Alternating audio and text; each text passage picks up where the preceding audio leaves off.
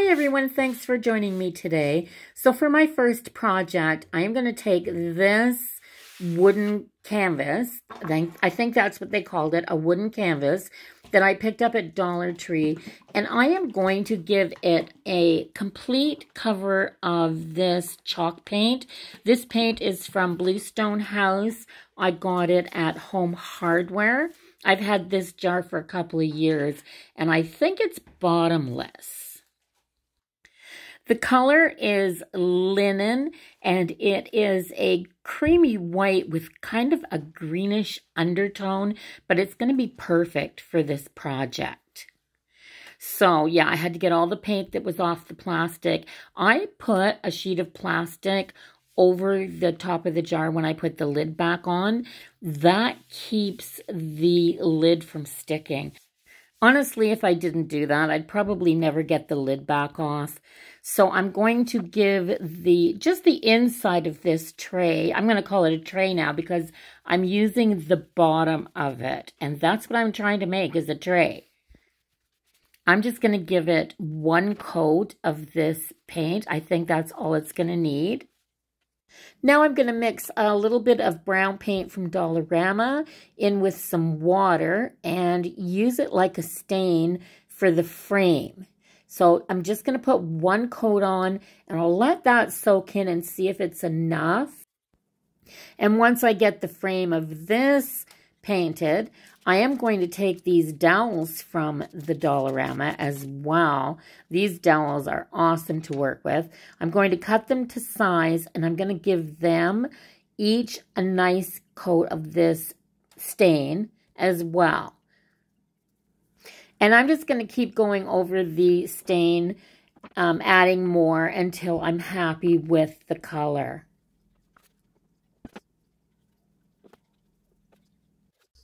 Okay, so I'm going to start in this corner, and I'm going to Mod Podge down my napkin picture that I chose. So this napkin, I've used all but this corner now. And this little bit right here. I save every bit of a napkin that I don't use. And I am going to Mod Podge this like this onto this tray. Okay, so the first thing I'm going to do is separate. There's two pieces there and one piece there. So I'm going to take the two pieces off the back. And I am going to start on the right-hand side because it's easier for me to go from left to right because I'm right-handed. So I'm going to start on the left. Did I say the right-hand side? The left-hand side. And I'm just going to use regular Mod Podge. I'm going to put it in here. And I am going to add a little bit of water, just a little bit, to thin this out, so that it's more like a napkin Mod Podge.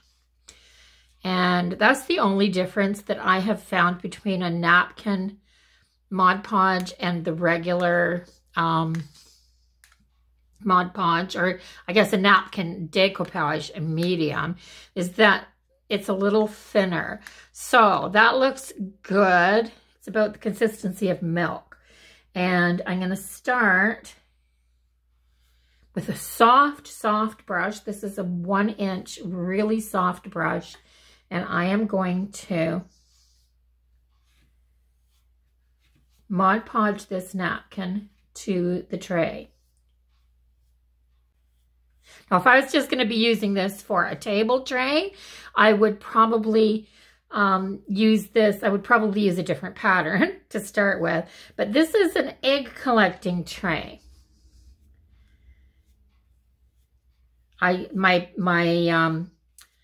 inspiration was a Pinterest picture that I found. I never did go and look at the site, so sorry to whoever posted this, but I never did go to the site. I just kind of took it as inspiration, which I'm sure a lot of pictures are meant to be.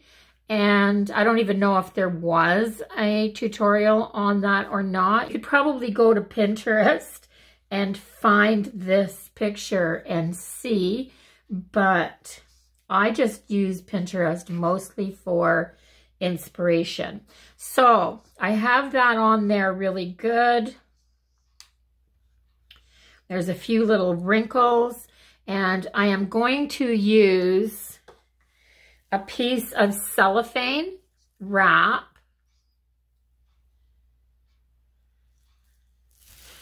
And I am going to just put it over this. I just ripped off a piece big enough to go on this tray. So I'm going to put it on here, smooth it out, smooth this out, and then use it. And then I'm just going to go over top of this and press down to get out any big wrinkles. So if you're careful doing this, you can get out the larger wrinkles without tearing. You can't rub on this napkin at all once it is wet because it's just too delicate. So I don't see any big wrinkles in this. Maybe a little bit right there. I'm just going to press that down there. I think that looks good. So that's that one.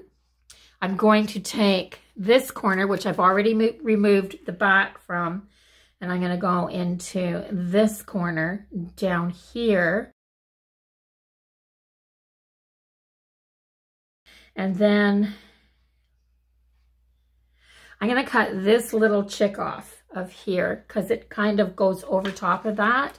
And it's really going to show is what's going to happen. It's going to show if it goes over top. So I'm going to cut that little chick off. And then put this like this, just to fill in a little bit of space there.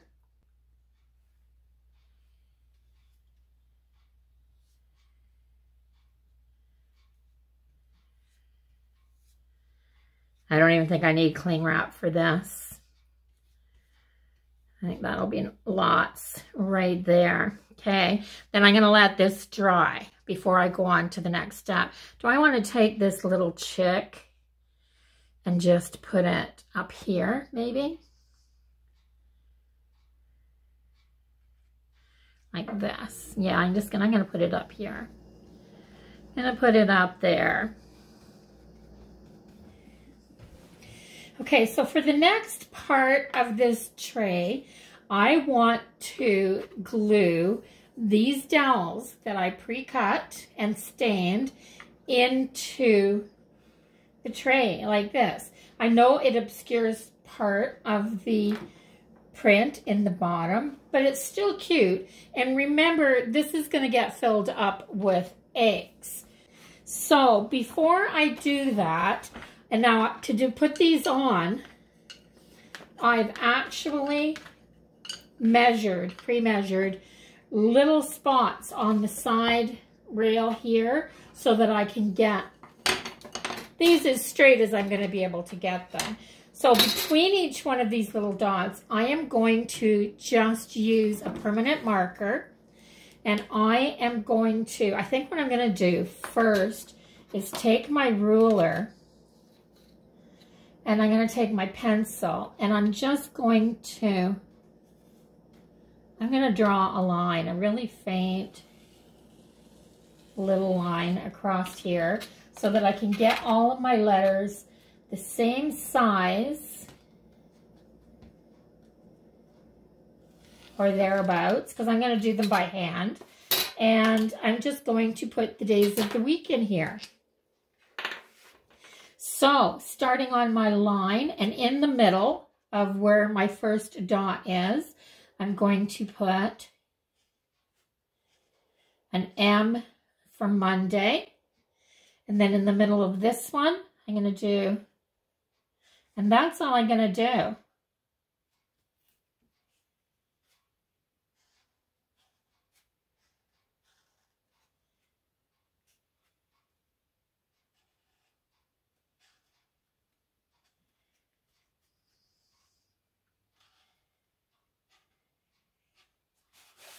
And then my S's never look the same 2 in a row, so let's see what I can do here.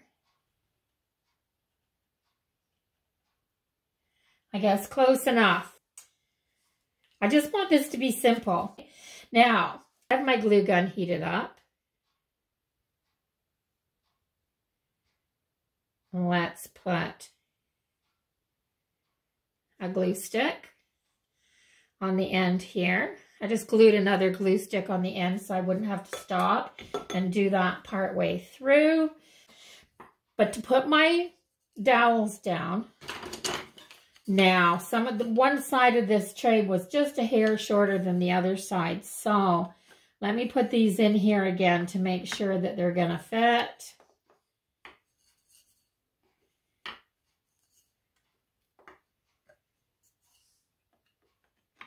Now, this one had to go.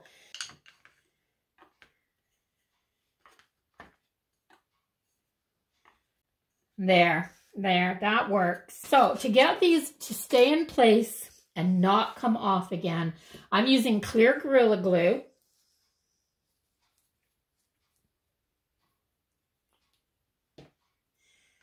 And I'm just gonna take my dowel and I'm just gonna put a little bead of the clear Gorilla Glue,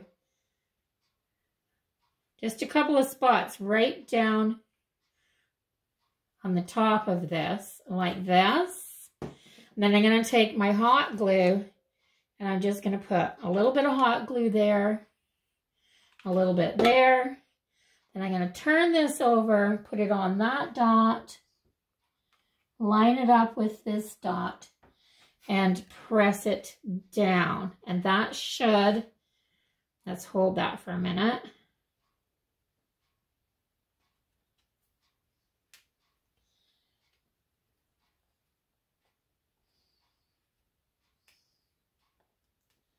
There, I think that's okay. That should stay. Now I'm noticing it's making contact more in the middle of this. See, there. So to hold it down a little bit, let's do this one. So this side, there's a teeny tiny curve, you can hardly see it on this. So I'm going to put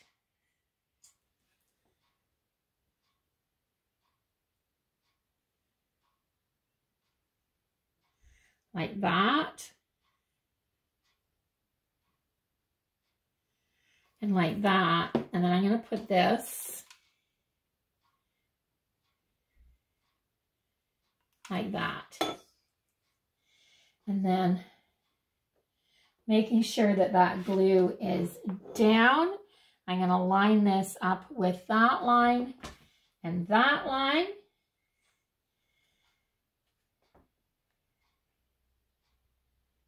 Like that. And that's what I'm going to do with each one of these.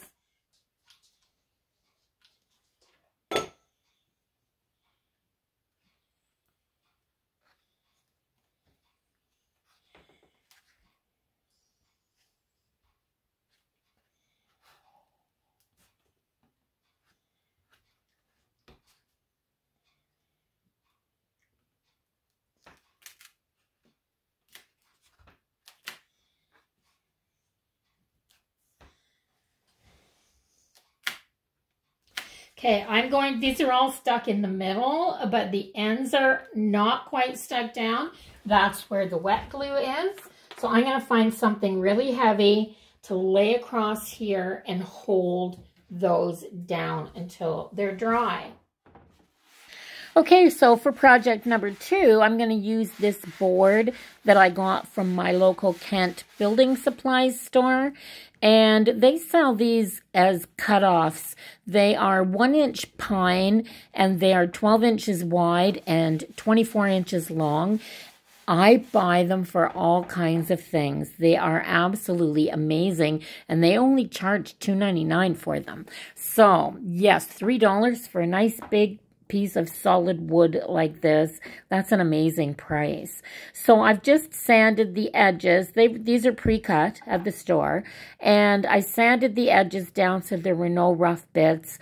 Wiped it off with a dust cloth. And I'm just going to give this a coat of the same paint that I used in the egg tray. So this board is good and dry. And I am going to use this stencil and try to stencil on here with just some paint. Now, I'm going to mix a little bit more of this up. I used this for something else, but I'm just going to give this a quick shake. So this is kind of a DIY chalk paint, guys. And all I do to make this is I'll put whatever color acrylic paint I want in here.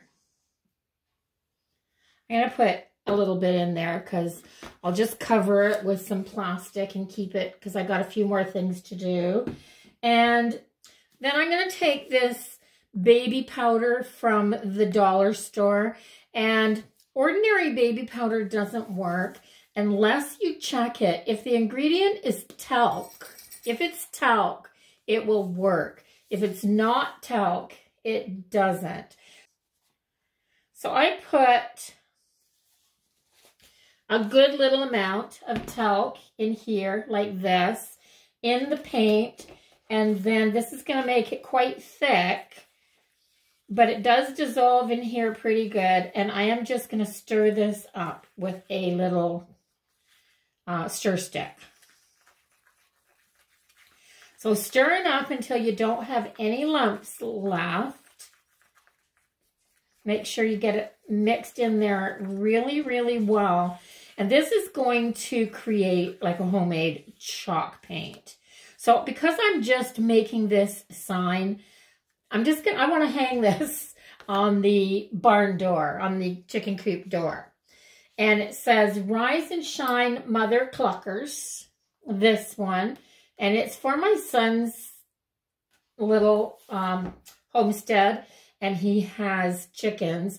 And then this says fresh eggs, and there's a chicken and a bit of a thing. But it says farm fresh, but I'm not going to use the farm part.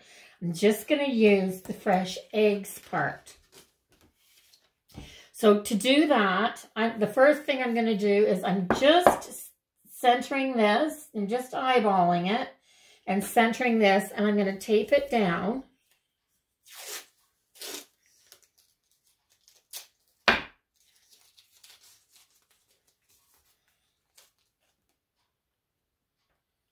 There, like that. Make sure it kind of looks straight. There. And then I'm going to take this, and I'm going to take this rag that I've been using, and I am going to put a little bit of paint on here. I just want a little on this stenciling brush, and then I'm just going to pounce up and down like this. So I think I'm going to start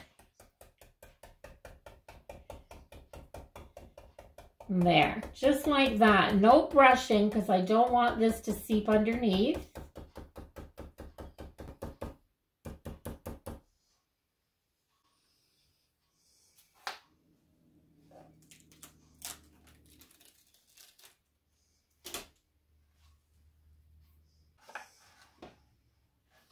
Okay, so I've got that on there.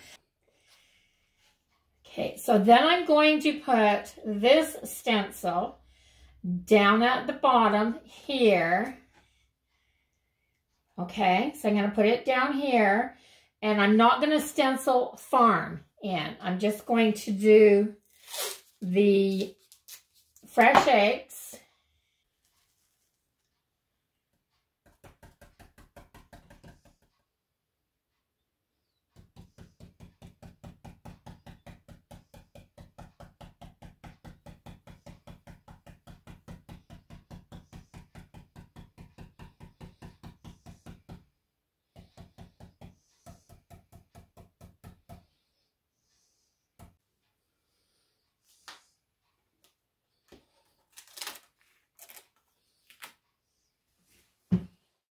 Okay, I've let that set and dry quite a while now, and now I'm going to take some more of this same paint and a small paintbrush, and I'm just going to write, "We want." So the whole sign is going to say, "Rise and shine, Mother Cluckers, we want fresh eggs." And once I have that on there, I'm just going to use this little paintbrush while I have it out. And I'm going to fill in all those little blank spaces that are left by the stencil and make it look more like this has been painted on here instead of stenciled. And sometimes it's easier when you're painting freehand to add a little bit more water to your paint, because a little bit thinner paint is easier to brush on with a fine paintbrush. So I'm even going around parts of the chickens, parts of this half wreath type of leaf pattern that's on here, and even the little berries at the bottom. I'm just filling in any place that I think it looks a little bit off.